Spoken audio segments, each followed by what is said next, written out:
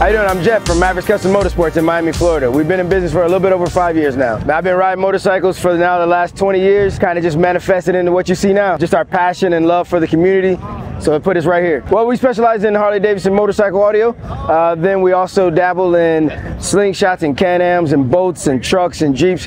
Hey, the sky's the limit. We also run Sound Bullies audio competition, bikes and bass, bikes on the beach. We do it all. We try to make sure that the community can come out and support in this culture of motorcycle audio and motorcycle riding in general. We got hooked up with SounDigital right when we first started.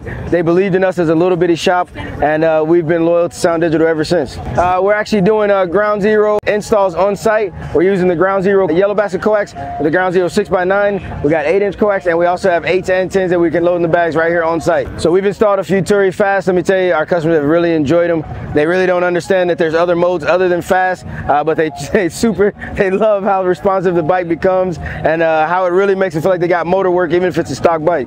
Yeah, HKI, we've always had product with them, even through the hardest times over the last few years. We've always been able to get stuff and get it to our customers, complete our builds, whatever it may be. So that's how we've been helped by HKI for sure. My name is Jeff Hill from Mavericks Custom Motorsports in Miami, Florida.